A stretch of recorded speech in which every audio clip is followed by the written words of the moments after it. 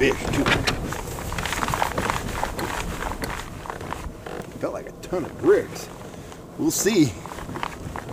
Been tough here today. No doubt about it. That was right at about 20 feet.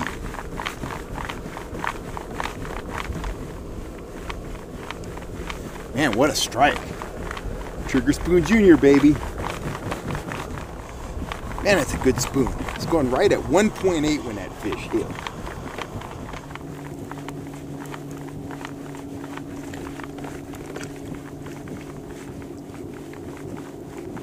Come to life now.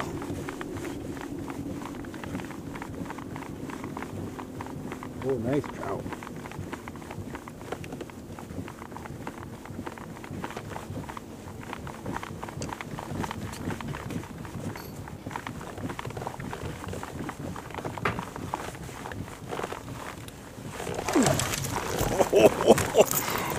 Ooh, daddy, look at that big rainbow.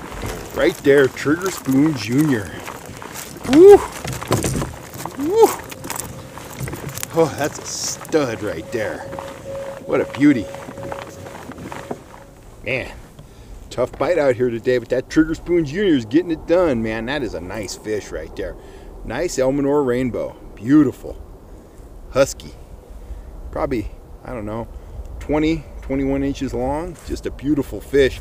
That guy is nice and clean. He's going to look great in the smoker. He's got one little copepod there, one there, but that's just a dandy fish. Couldn't lay off that orange Trigger Spoon Jr. 1.8, 20 feet deep. Bam, right there. What a fish. Do you want results next time you go trout fishing? Get yourself a set of trigger spoons and put a limit on the stringer. They flat out produce. Howdy folks, Cal Kellogg here. Well, as you can see from the opening, I just got back from Lake Elmanor, my first trip up there of the 2020 season, and I had productive fishing. I caught some really nice rainbows, but it wasn't an easy bite. At least it wasn't an easy bite for me, and I had to tweak my approach to get hit.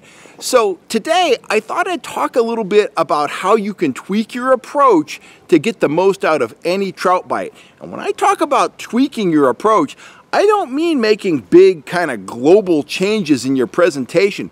Sometimes it's very subtle changes. So let me just illustrate this by going through the bite that I experienced up at Lake Elmanor and talk a little bit about the changes I made and the changes I wanted to make the bite all that much better. So, you know, I started out with a base of knowledge. What do the fish feed on at Lake Elmanor this time of the year? Well, it's a pond smelt bite.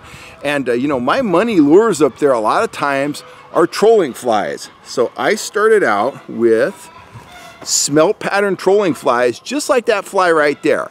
First 90 minutes on the water, I saw some fish swirl. I marked some fish on my sonar unit, but I didn't get any hits at all. So I started playing a little bit, you know, playing around a little bit with color, and ultimately, I put on an orange fly, just like this one here, and I was running it, you know, 10, 12 feet deep, and wham, I hooked up, I got a fish, I'm on the board. I got a fish probably 19 inches long, had a few copepods on it, but a very solid fish and a good start to the day.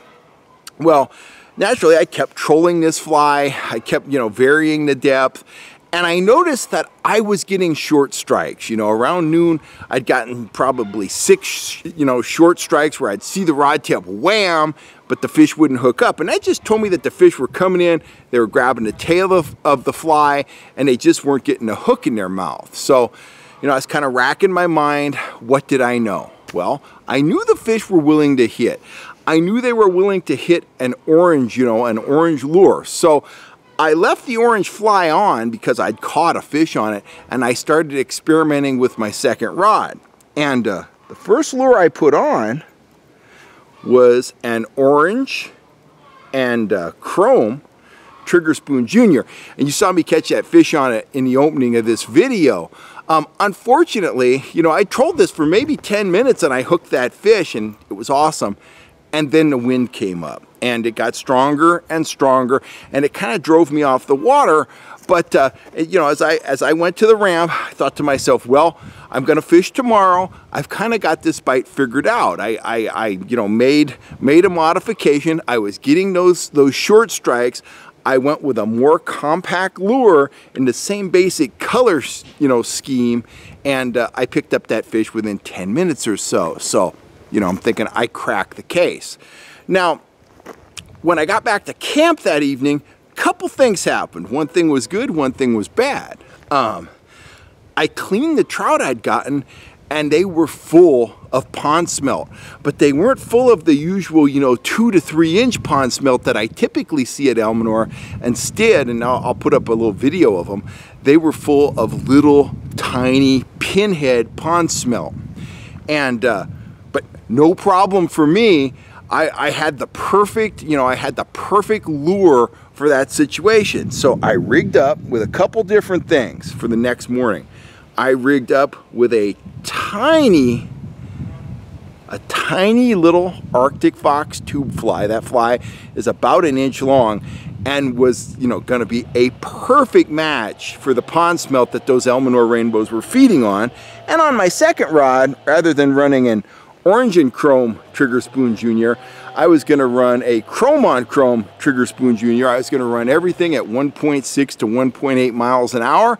And I am very confident that had I fished the next day, I would have put a whooping on those trout. Now, I didn't fish the next day. Why? Well, that evening I got camp set up and I decided, we ate dinner. I decided to take Lucy for a walk. And I thought to myself, man, it's pretty windy. And sure enough, I was camped there at Elmonor West, and I made my way down to the boat ramp, and it was pretty windy. There were big rollers coming in, white caps, stuff like that. And I thought to myself, well, no problem. It's going to die down overnight. So I cruised back to camp, and I'm kind of sitting there. I'm heating up some coffee, and I get a text from Wes Ward, and he asked me, is it really windy up there? The forecast is for wind. Now, before I left home, I checked the forecast. There wasn't any wind in the forecast. Well, sure enough, it's windy, and I checked my wind app on my phone. Well, the next morning, it was supposed to be blowing anywhere from 10 to 14 miles an hour, which is not a safe level of wind to go kayaking at Lake Elmonor. So long story short, I didn't get to try the lures I wanted to try. I ended up heading home. I went up to Sugar Pine Reservoir, and I caught, I think I caught 18 rainbows the next day. But the point of this is that when I hit the water and my initial offerings weren't working, I started thinking about what I was seeing, kind of thinking about what I was doing. I started experimenting, based on the success, based on the experiences I'd had on past trips. And then I started trying to modify that approach even more. And when I saw those small pond smelt in the stomachs of those rainbows I cleaned, I was very confident that if I downsized my lures and I matched that hatch and I went out there and I worked that, 10 to 15 foot depth range, I would have smoked those trout. I'm very confident I would have done much better the next day. Don't know if it would have been a wide open bite, but I expect I would have doubled or tripled what I caught on day one. So anyway, just remember, when you're out on the water, always think about modifying your approach to maximize the results. And that often doesn't mean, doing a 180-degree change. It's little, small changes a lot of times that make big results. So if you're an experienced guy, if you're a beginner, doesn't matter. Just remember, when you get out on the water, if something isn't working, start taking those incremental approaches. Start slowing down. Start downsizing.